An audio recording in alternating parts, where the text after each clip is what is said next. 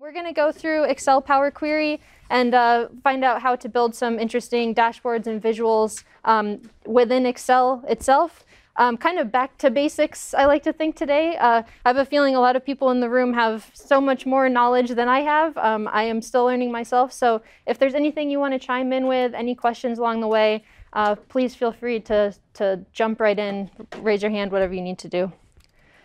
First, just a quick outline of what we're going to move through. We have 1 hour. It's going to go by really fast, and I'm going to try not to be too overwhelming, but it kind of is what it is, so that you can keep on moving on to your next session. So whenever I'm learning something new, or whenever I'm at a conference like this, I kind of like to take a peek ahead to why we're here, what we're doing.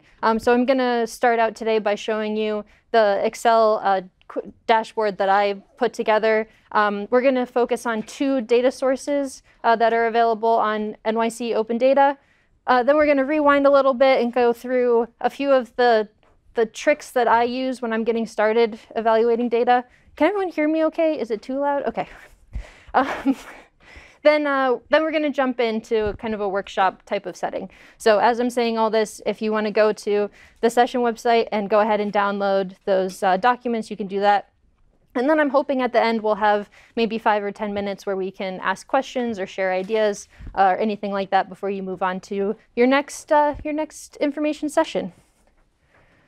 Before that, you might be wondering, who the heck am I and what credentials do I have to be standing here in front of you? And the answer is not very many, but I do work for a New York City Parks Department. I'm not here on behalf of Parks, but we are going to be looking at Parks data, so I like to keep those lines nice and blurred for everybody. But I'm a playground safety inspector and also a data analyst for the borough of Brooklyn. Before I came to Parks, I worked in the construction industry, mostly in project management and cost estimation.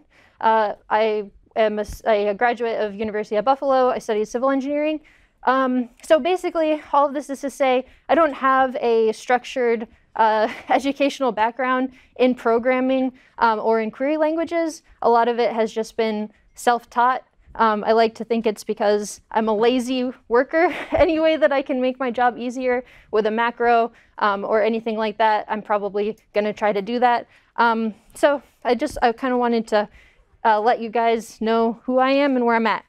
I'd also like to get to know all of you really, really quickly because we don't have much time. So everybody's favorite thing, an icebreaker. For this, I'm going to have a series of questions on the next few slides. Basically, if you relate to the column on the left, you'll stay seated or keep your hand down. And if you relate to the one on the right, just raise your hand or wave your hand. That way I can get to know you all, and maybe you can get to know each other a little bit too. It's going to take less than a minute to do that. All right, are you a recreational data user or a professional data user? Okay, awesome. Do you eat ice cream in a cone or in a bowl? Maybe half up, half down. Okay, all right. Any ice cream anytime. Yankees or Mets? Okay, good. Kind of 50-50 on that. French fries or onion rings? Onion rings, really? Okay, all right, you guys can stay. Cats or dogs? A lot of dogs. It's New York City, a lot of dogs. Early bird or night owl? Okay, all my night owls. And do you hate icebreakers or love icebreakers? Wow, we've got some love for icebreakers. Okay. All right. Thanks, everybody. I just want to be able to know you a little bit better. You know, the things that matter, like how you eat your ice cream. That's what we need to know. All right, so like I said, we're going to jump right into the final version of the tool and talk about how I connected those to Excel. So let me open, first of all, so if you followed the link to the Google Drive document, you'll see Google Drive folder, you'll see 2 documents there. One is called start, one is end. The start one is the one that we're going to be using. The end is like the end product. Basically, depending on time, we're going to see how far we can move through things. So if we don't get all the way through, at least you have the final product for your use. So I'm going to open the end. And then I just want to express that We're using Parks data, but the focus is really more on how to connect to any data source in Open Data and how to navigate it in Excel and bring in visuals and have them interact to each other. So the data sets that we're going to dive into is an inventory list. So basically, it shows all of the items that exist in all of our parks properties throughout the city. So you'll see this column bar chart at the bottom here. It shows just the various things that exist within parks. We will also pull in our all sites list, which has all of the details about every property that is within parks jurisdiction and what type of properties those are. A few things to note, if we had a little bit more time, we might go through and kind of translate some of those labels into something that's a little bit more public friendly. So things like type 1, you might not know what that is. It's a green street. So if we're doing this for the prime time real deal, we could do like some translating to turn that type of data structure into something that's a little bit more digestible for the public. This side over here, we've got a few filter slicers, and these are linked to work with the whole dashboard interface, as well as filters by specific boroughs. So when you click on the button, it's going to filter everything. Did it filter? Great. To show just Queens, and then you could filter down to a specific zip code, and then you can see this kind of larger table at the bottom has a list of all of the properties in that zip code, which is apparently just a green street.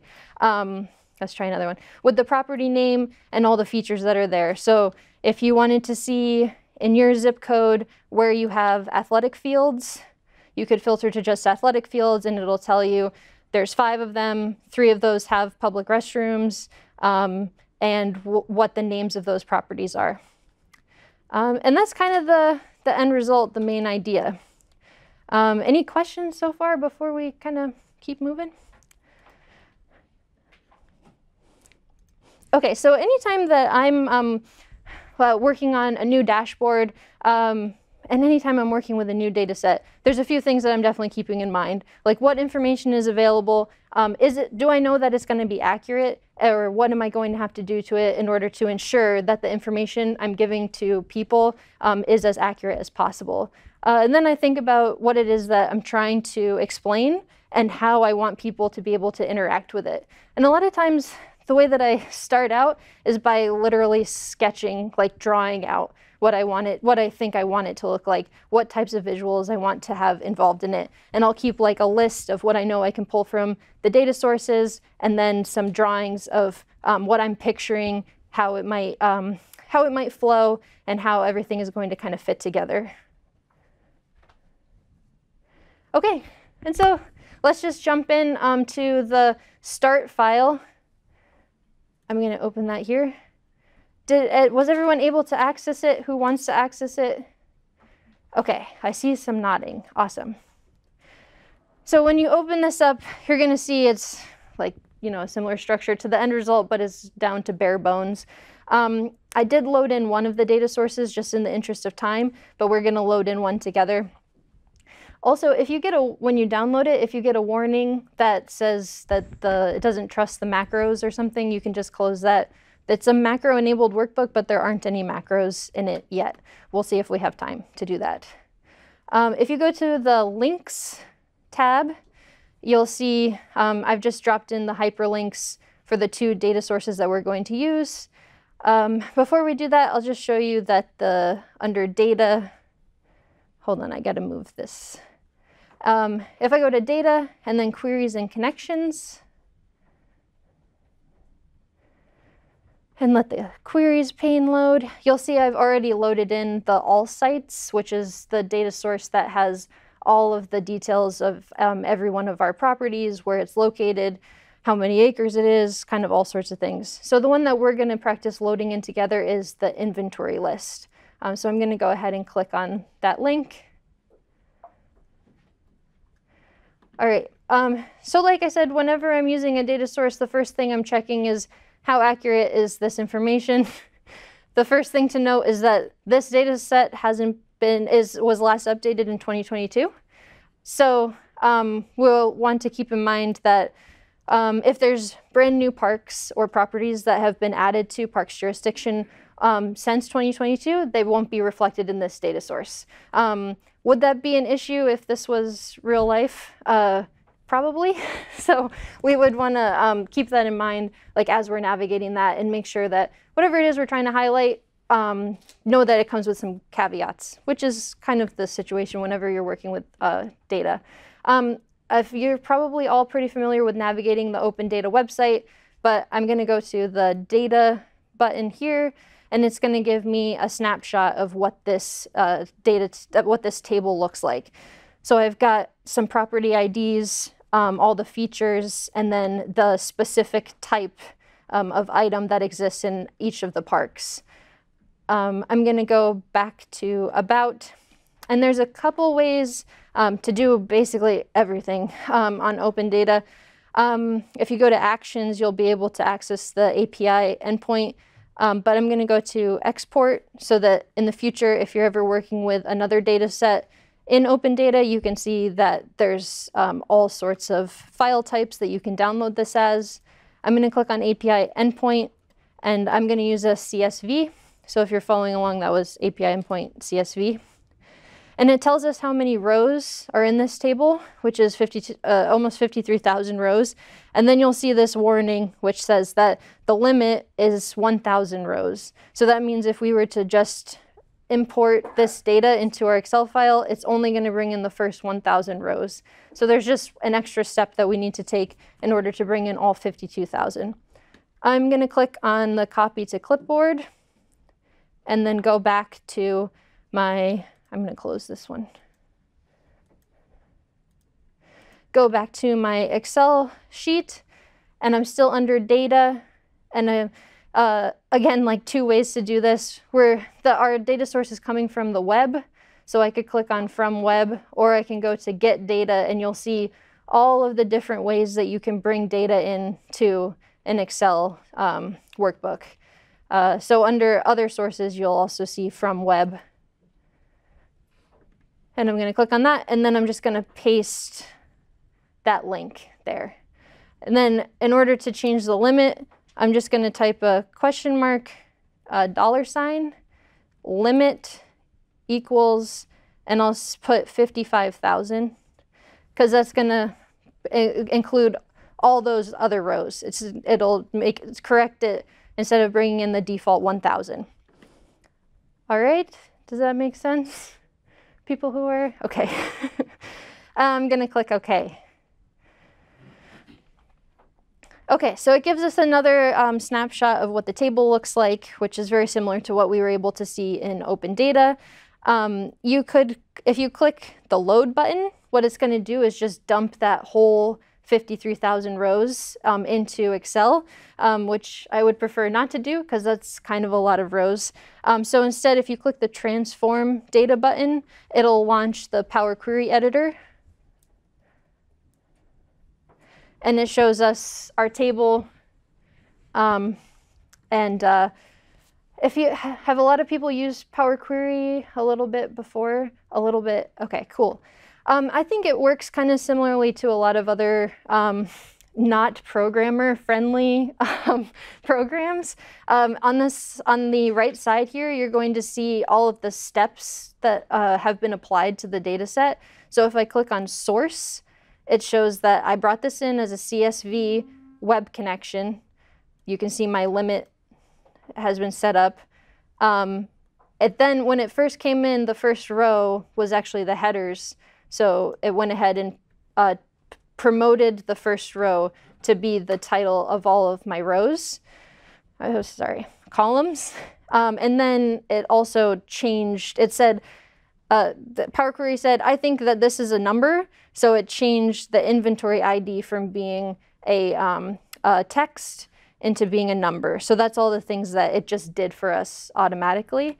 If you wanted to delete a step at any time, so in the future, if you're playing around with Power Query and you set up a few things, you can't undo, like Control Z, but you can just delete it. So I just clicked the little X and it got rid of that step for me.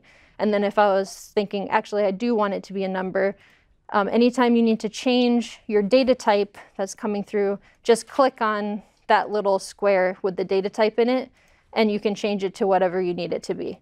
So I'll change it to a whole number, and then it put our change type back. I'm also going to rename the query so that it's something that is going to be more straightforward for me. So I'm going to call this inventory, because that's the name of the table.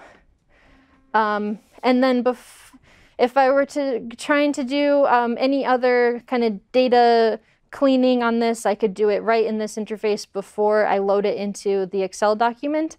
And there's all kinds of things that you can do. So for us today, we're keeping it really simple. For now, I'm just going to leave it like this. And I'm going to go to close and load on the dropdown and close and load to. And then it gives me a few options for where I want to load this. If I do table, it's just going to load my whole 53,000 rows. If I want a pivot table, I could load it directly to a pivot table. I'm going to only create connection, and then I'm going to add it to the data model.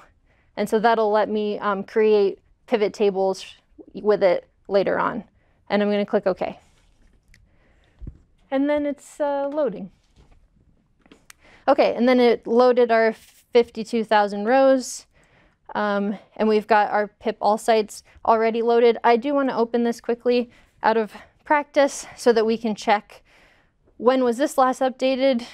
Pretty recently, in a couple weeks ago in 2024.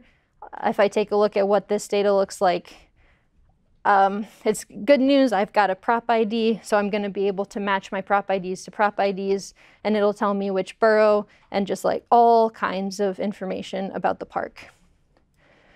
I'm going to go back to my Excel sheet and open up. If you double click on the query under your queries and connections, it'll launch the query editor for you. OK. OK, so since I already loaded this in for us, if you take a look at the steps that I applied, going back to source, same situation. We loaded it as a web connection. It promoted the headers. It made some changes. And then I also removed the columns that we didn't really need. So there's just tons of columns in this data source. If you scroll all the way to the end, you'll see there's like which Senate category, like all kinds of things that we just don't really need for our purposes. So anytime you want to remove columns, you can either remove the column that you have highlighted or you can remove all the other columns. So that's what I did. I just selected the columns I wanted to keep and removed all the other ones. From here, we're going to take those two sources and combine them together into one table.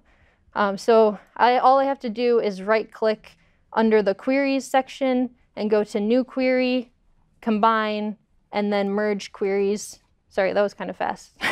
Let me do that again. New Query, Combine, and then you'll see it says Merge Queries as New. And then it wants me to select my two queries that I want to merge into a new table. So I'm going to choose my inventory, and I'm going to choose my all sites. I've got the prop ID in both tables, so I just select prop ID and prop ID. And then there's a few different types of joins that we can use to combine these together. So if I do a left outer join, it's saying take everything from my inventory table and all of the things that match from my all sites table. For us, I'm going to use an inner join, which is basically, I think of it as like the Venn diagram. You're taking the stuff that overlaps. And it'll tell us that we don't have all 52,000 rows that match from the inventory list, which is probably because things have changed over the years since 2022. But it's going to give us everything that does match. So I'm going to do an inner only matching rows join. And I'm going to click OK. And then I'll just go ahead and rename the merge to be all sites inventory, or whatever makes sense to me. And then you'll see that you can see all of the inventory table, and the last column here is showing the all sites kind of like summarized as just its table, and we want to expand that. So you're going to click on the 2 arrows button here, and it gives you the list of all of the columns that exist within the all sites data. And you could choose, like if you didn't need to bring in certain ones, you could unclick them. We're going to bring in everything. And the default is to add the original table name as at the beginning of the new column name. I'm going to uncheck that just so that the column name isn't extremely long. And I'm going to click OK. Okay, so then I have all of my details from the all sites brought into my inventory list. So now we know that B001 is American Playground and where it's located and everything like that. And I'm going to click the close and load and close and load to. And same thing, I'm only creating the connection and I'm adding it to the data model and clicking OK.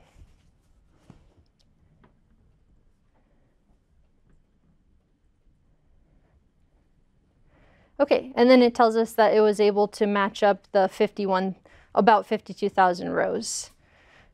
Okay, is everyone doing okay so far? All right. So from here, we can start to build some of our pivot tables and charts and visuals and then link those together. So I'm going to jump right into that. I'm going to go to Insert. On the pivot table, so usually if you just click pivot table, you would have a set of data selected and it would create that pivot table off of that table for you. When you click on the drop down, you'll see a few other options for creating a pivot table, and we're going to create our pivot table from the data model. And I want to put it in a new worksheet. So I'm going to click OK. Are people pretty familiar with pivot tables? Yeah, okay, I see some nods, cool. So basically, since we added all of our data sources to the data model, all 3 of those sources are showing up as options for us to build out a pivot table. So I'm going to go to my all sites inventory, and then for my first visual, it was the donut chart that showed the total count of properties by borough. So I'm going to go to borough. It shows it as an acronym, which if we have time, we could update that to show it as the full name of the borough. X is Bronx and R is Staten Island, Richmond County. So that's how those are showing up straight from the source. And then I'm going to click on prop ID and click it and drag it to the values. And then it's giving me a count of all those prop IDs. So important thing to note, our inventory list has multiple items for every prop ID. So that means the prop ID, one individual prop ID is showing up 20 times. So we need to change this to be a distinct count. So if you right click and go to Summarize Values, click Distinct Count, and then that's giving you the count of each unique prop ID instead of every single prop ID showing up every single time. So from there, I'm going to go to Insert, on the pie chart, drop down, and insert a donut. All right. There's a few automatic formatting that shows up for us. I'm going to go ahead and hide. If I right-click on this button at the top of the pivot chart, I'm going to hide all my field buttons. I'm going to delete my legend because I don't really want it. I'm going to delete my title too, and then just some really quick formatting. If I double-click in the center of the chart and then click on the donut itself, I'm just going to edit. You can change the size of the hole in the center, and I'm going to change this to 60. That way I can change every chart that looks like this. I want it to look approximately the same. And then I'll do the same thing with the size. I'm just going to change the size to 3 by 3. Okay, so then that's our first visual. I'm going to copy, Control C, and paste it in my dashboard. And for now, I'm just going to put it somewhere like right here. I'm going to change the name of my sheet so that it's something that makes a little bit more sense to me. I'll call it prop count. I'm going to change the name of this pivot table as well because it's automatically called pivot table 1. I'll call this prop count. And then I'm ready to make my next one. We'll do some more formatting, like adding the data labels and that sort of stuff, but that's kind of our initial step. My next count is the properties that have public restrooms. So I'm going to use this pivot table as my starting point to make that one. So if you press Control on the keyboard and then click and drag the tab and drop it, it'll make a copy for you. And I'm going to rename this as PR count for public restroom. And then in my pivot table field list, I want to add that it has a public restroom as a filter. So I'm going to scroll down to public restroom, click and drag that to filters. And then in the drop down that shows up, I'll expand and click on yes and click OK. So now it's only showing the count of the properties that have a restroom. And then same thing, just going to copy and paste this right into this dashboard.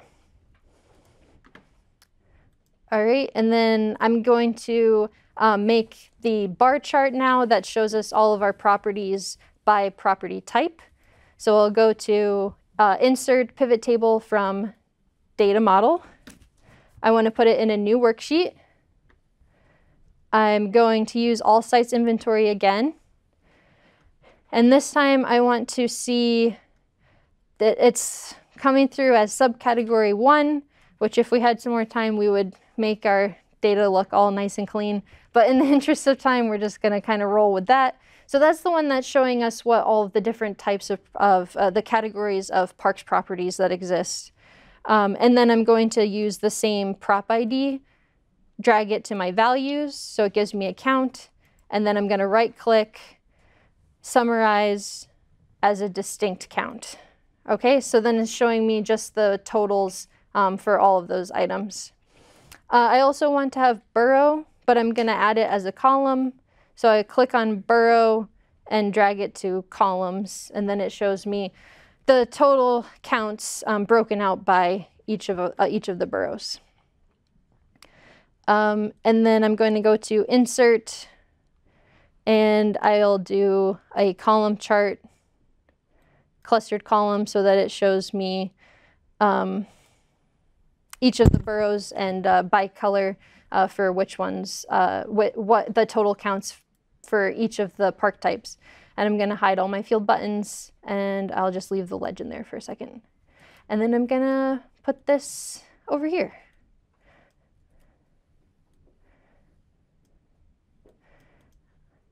All right, and I will rename my sheet to category or something that makes sense. I will rename my pivot table to category. And then the other bar or column chart that we had was the count of items by feature. So we could do that the same way that we copied and pasted our donut chart by Control, drag, and drop.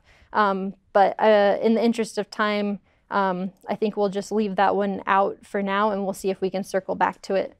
I want to add our details pivot table, which was the table that showed the names of all the properties and where they're located. So I'm going to go to my dashboard tab and insert a pivot table. This time I'm going to insert it into the existing worksheet and put it right on this tab and click OK. And then I can't remember everything we had in there. It was borough, we had maybe the category of park, and the site name. So that'll tell us the specific name of which site it is and then what type it is. And then we can edit what the layout of this table looks like. So if you go to, when I'm clicked in the table, I'm going to go to Design. And maybe a lot of people already know this, but you can edit like whether or not you want to show your totals and then how you want the report to be laid out. So I'm going to use the tabular form because I think it's a little bit easier to read. So then that shows me borough and then all my site names and then what types of sites they are. And we could add whatever other data we want there. Okay, so the next step, apart from kind of making everything look nicer, we're going to add the slicers in. So when I'm clicked either on a chart or on the pivot table, I can go to Insert and then Slicer, and it's going to show me all of the column names that exist within that data source, and then I can choose which ones I want to be able to filter by. So from all sites inventory, I want to be able to filter by borough, by category, by feature, by type, and we'll do by zip code. And then I'll click OK, and it's going to drop in a bunch of these button filters for us.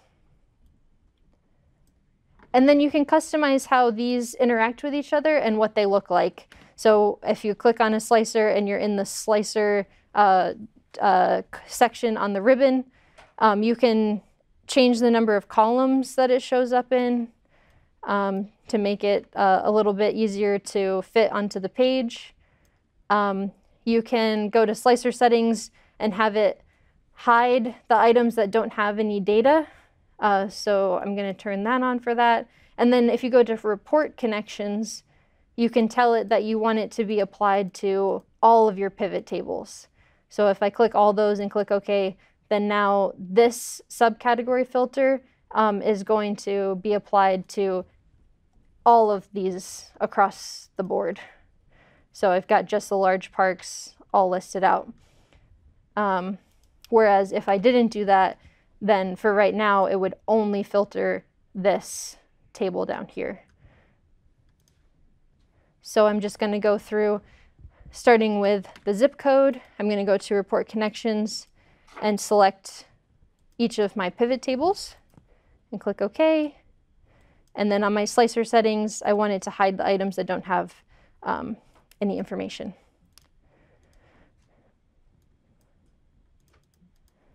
Gonna repeat that for borough. And then depending on how I want this to be laid out, just gonna kind of put my filters where I want them to end up approximately. So I'm gonna drop them all over here, add my columns, report connections. All right.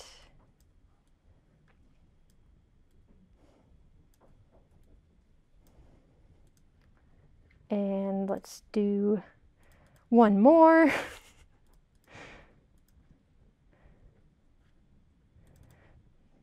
All right, and then just like with anything in Excel, you can do change what color theme you want it to be. You can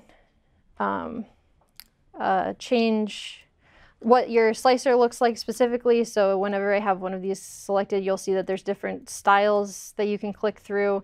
So it just kind of depends on visually how you want this to look. I'm going to move this over.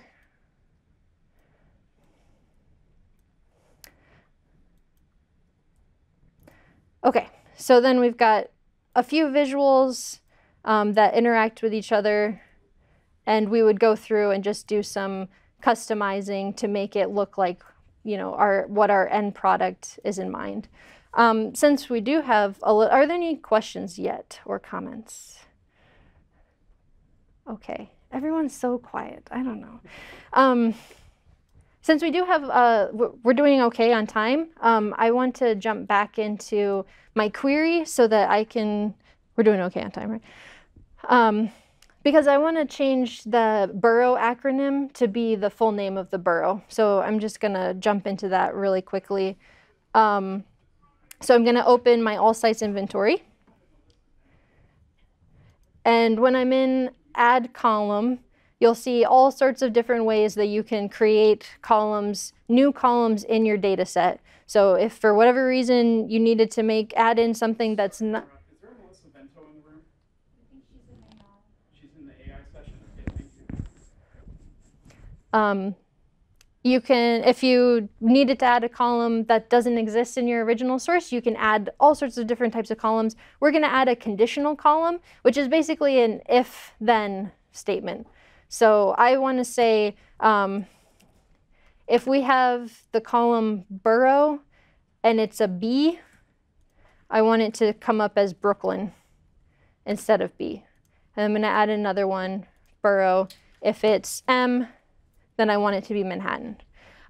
We don't have too many boroughs, so it wouldn't be crazy to have to do this one at a time, but sometimes if I'm doing this and it's like extremely repetitive like this, I'm going to click OK. I've only got Brooklyn and Manhattan in there so far, and it's, yeah, just Brooklyn, Manhattan, or null. But if I go to View and Advanced Editor, then this is kind of like behind the scenes what Power Query is doing to your data. So it shows you the same as what your steps were applied, but just kind of in a little bit more depth. And I like to use this if I'm doing something where you know, I'm going to have to do it 4 or 5 more times. Then I might spread these out a little bit to make it easier for me to see. And then I'm just going to copy and paste this for my other boroughs, and then edit these for Staten Island, Bronx, Queens, and then I'll do Q. I've got X, and I have R. And then I'm going to click Done. And now when I click the drop down for my borough, it'll show me all of those written out for me. And I'm going to click OK. And then I want borough to show up at the beginning of the table. So I'm just going to right click on the column and move it to the beginning. All right, and so all it did was reorder the columns for me. So if you wanted any of your columns to show up differently, you could just move them around in this step. And then when you press enter, it's going to have your table in whatever format you wanted. So I'm going to go to Home and Close and Load.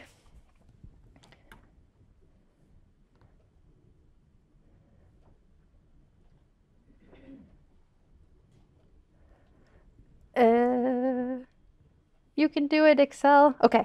Then once it's loaded, I'm going to open I'm just going to go through my donut charts quickly. And instead of using borough, I'm going to just click and drag that, drop it off.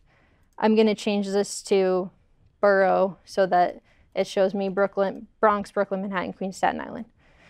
It doesn't change the totals, but it just does change the colors of the chart. But yeah, that way it's in kind of a straightforward language for whoever's using it. Not borough, but borough. And then lastly, I've got my borough as columns in this chart. Okay, and then in the category, I think I will also, if you right click on any of the columns in your pivot chart and go to sort, you can sort this as largest to smallest, so that it'll show you what is the largest number of properties that you have. And then I'm going to get rid of this slicer, and instead, oh, I forgot to edit this one. I'm going to add the borough instead.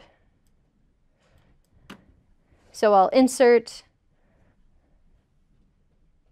slicer, and then borough. Okay. And then I'm going to do the report connections and just apply it to each of those. So that now when I click on Brooklyn, it filters everything to just Brooklyn. A few things that are kind of annoying about Excel that I haven't found a workaround for. So it's automatically applying the colors to all my charts. I wanted them all to match my little map visual. So if in the future you ever need to do that, the only way I've found to do it is to manually change the colors on the chart. So I would just go through and fill the chart with the color that I want. That way when I click on queens, it's going to maintain that color for me. So just one thing to note. And then I'm going to add, I could add some data labels so that it shows me all those counts to each of these. And do we have time to do a macro? Then the other thing I wanted was to be able, instead of having to interact with this slicer, I wanted people to be able to click on like the name of the borough on this map visual in order to filter those. Does anybody use macros really, or VBA? A little bit. Okay. I'm going to go through it really quickly because we have a few minutes. We have 20 minutes. We're so good. All right, so the way that I use macros or VBA is like really simple. Like I think that if I'm doing something that's extremely repetitive, then I'll like to create like a button that's just going to do that for me. So if you've never done that before, in Excel, you need to add the developer tab to your ribbon. It's really easy to do that. Just right click on the ribbon and go to customize the ribbon. And then you'll see a checkbox next to developer, and just click on that and click OK. Then there's a shortcut, and it's just there if you want to create a macro or edit anything in VBA. Excel has a neat feature where you can just record what you're doing and have it create a macro for you. So this is like so simple. All I'm going to do is click record macro. I'm going to call it Bronx and click OK. And then I'm going to click, it says it's recording. I'm going to click the Bronx button. And then I'm going to stop recording. Because all I want is for this text box to do that for me. I'm going to click record macro again and call this one clear and click OK. And then I'm going to click the clear filter button. And so then that takes away the filter that I had applied. Now when I right click on this Bronx text box, I will see the assign macro button here. And then I'm going to choose Bronx as the one that I want to apply to it. So now I click on this and it just filters that for me. And then I have a reset icon. I'm going to assign the clear macro to that one so that when I click on this, it just clears that filter for me. So I'm going to open up my Bronx macro by clicking on macros and then click edit on Bronx. And it'll show you basically what Excel captured that you did. So all we did was we activated the Bronx in the slicer. So I'm going to delete some of this, and I'm just going to do the same thing, but for each of the other boroughs. All right, and then I'm just going to call this one Brooklyn. And I wanted to choose Brooklyn and then Manhattan. This is where keeping those shorter acronyms would have come in handy. Manhattan, we've got Queens.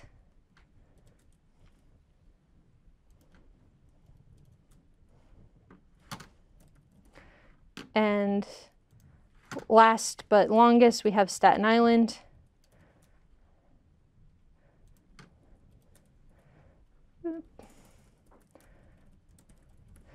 All right, and then when I close that, now I can right click on Manhattan, assign macro, and choose Manhattan. And then when I click on this, it's going to filter it to just Manhattan.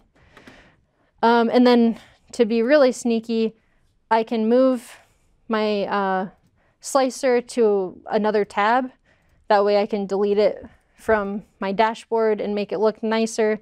And then when I click on Manhattan, it's still going to filter to just Manhattan. Yeah, so apart from that, it's just a lot of editing to how, like, what you want it to look like. But all of the fundamental interactions are there for however you want it to work. We can add in our totals by park feature. So I'll go to the copy that I made of category and rename this as feature. And then instead of subcategory, I'm going to delete that and put feature. So it shows me all of the total counts of athletic fields and everything else. And I'm just going to change borough to borough in the columns. And then paste this into my dashboard if I want to add that there.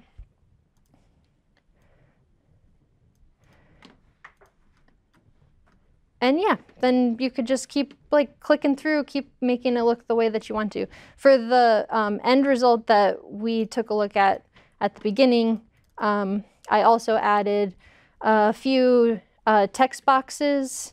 So these to kind of highlight the total of all the properties. So that's just linked back to the property count page where it has the grand total. I added grid lines to the category and feature so that you could see things a little bit better. Just small things like that, that it's really kind of up to how you want it to appear and how you want people to interact with it. So that then you could say, if you live in Brooklyn and you wanted to see just where you have paths, right? Is that one? Trails. So if you wanted to see all of the properties where we have trails in Brooklyn, you could filter down to just that. Or maybe you want to see all of the places where we have basketball courts.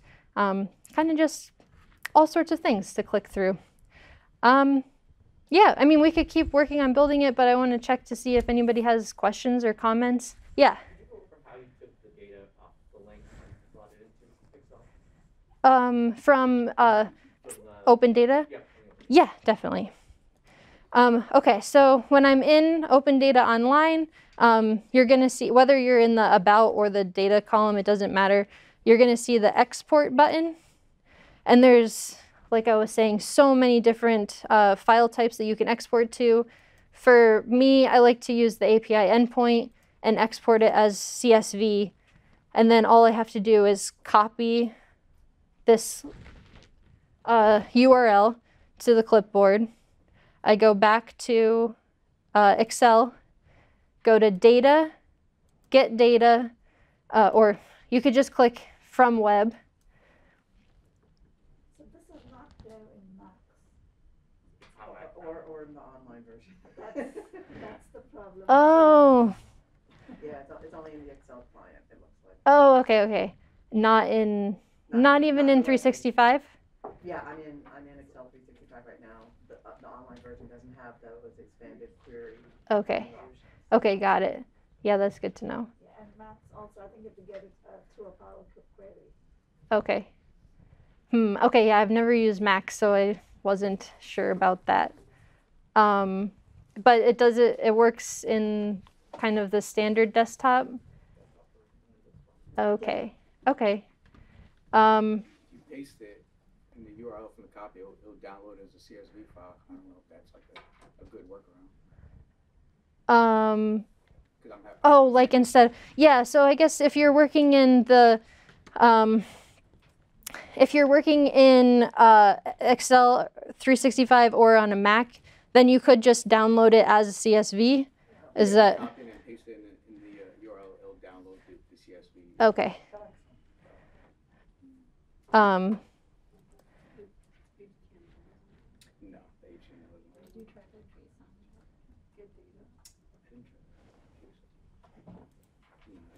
isn't. Let me see. I'm just going to open the CSV so that we can take a look at that.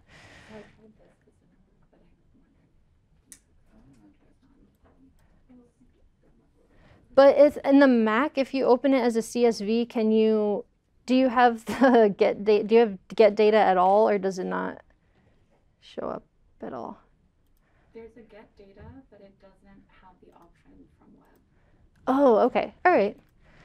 Okay, so I guess what you could do then is download the CSVs, and then you could get data like in another Excel workbook. You can do let me see. I just need to save this so that we can find it. We have 10 minutes left. Thank you.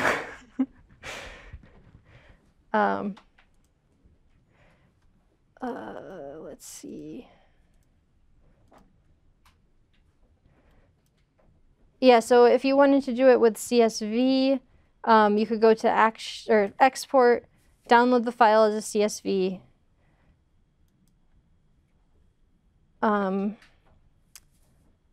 And then in another Excel workbook, you can get data. It says this, right? Like you can do from file and then from text. Yeah. Okay, so it just doesn't have the from web. Okay, sorry about that. I didn't realize that it doesn't do that. Yeah, so you could get it from text, and then you can choose like where you're getting, wherever, if it's downloaded to, you can save it and then connect to Power Query from there. Let me just put it somewhere that makes.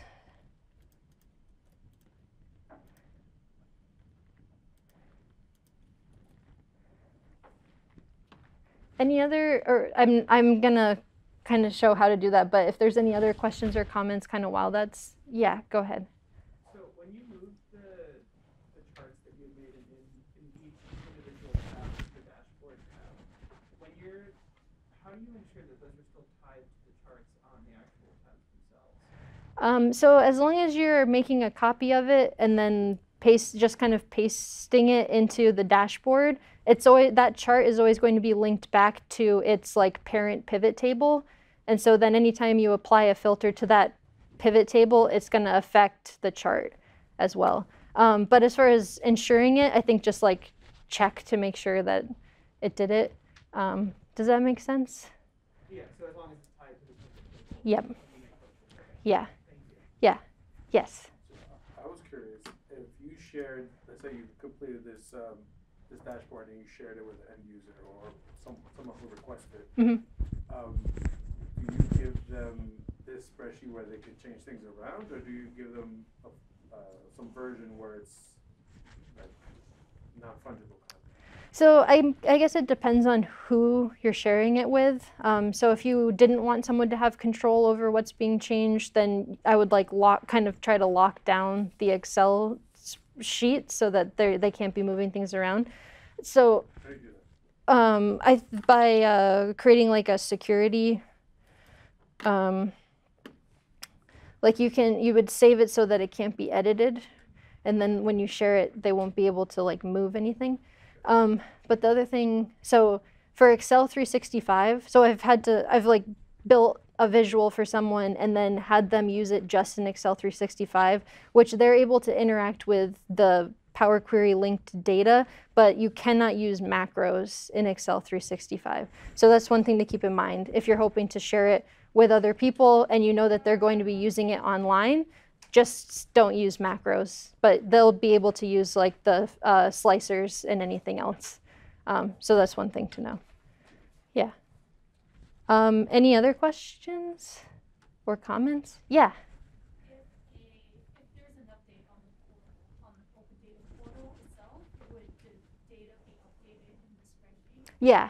So as long as the rows don't go over 55,000 and you need to, then if it went over that quantity of rows, then you would need to edit the limit. But otherwise, when you go to data, queries and connections, you can refresh it by clicking the refresh button. It should refresh also if you click refresh all. You could also make it so that it refreshes automatically every time you open the workbook. If you just want it to be like every time I want it to refresh.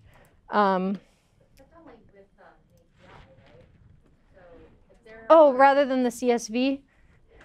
Right.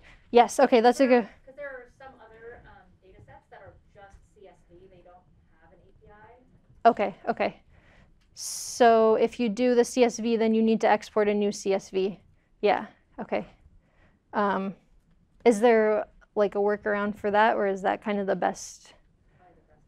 Okay. All right.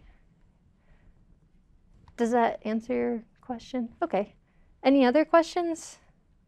Yeah. Going off what she said, how would you put an API with the instead of using a So if there's the API available, then just when you go to export, instead of downloading the file as whatever, you would do it as the API endpoint. Oh, that's okay. And it's like, it's under, oh, sorry. It's under actions as well. You'll see API there too. All right. Any other questions? Okay. All right.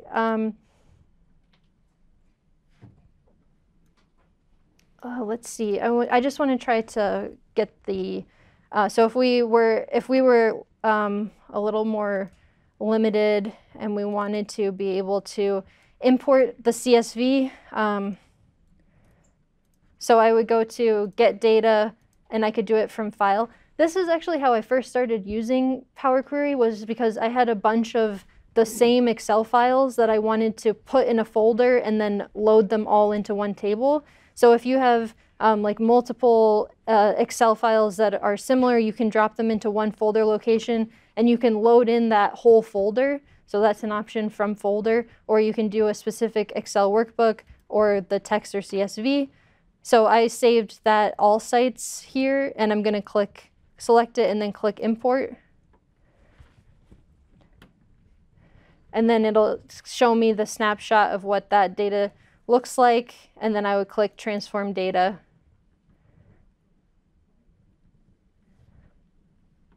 And then it has my steps on the side and all of the other same information as what we use for the API endpoint. And then I could click, if I click close and load, it's just going to load the whole table for me, or I could close and load too and load it maybe just as a pivot table. And then it just automatically jumps into the pivot table field, and I could click on all of the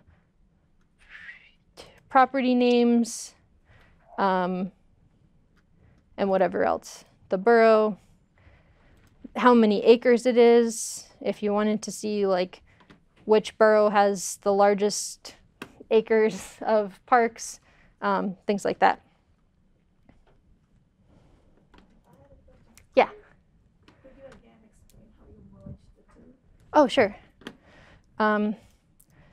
Yeah, so whichever method you use to bring it into Excel is going to be the same. So when you have your queries set up on the left side here, if you right click and go to new query, combine, and then merge queries, merge queries as new, then you would select which ones you want to merge. So if you wanted to do the inventory and all sites, and then you need to have like a common identifier between the two so that they overlap with each other. So for us, it's prop ID. I would choose those, and then you would choose which type of join you want to use. And then click OK. And then it makes the new table for you. And then the last step is to expand whichever columns you want to include from the previous, from the second table. So if you only need to include the site name, then you could just click site name and click OK, and then it's going to bring in just the site name or whatever else you need. Does that help? OK. 1 minute left. Any other questions? Yeah.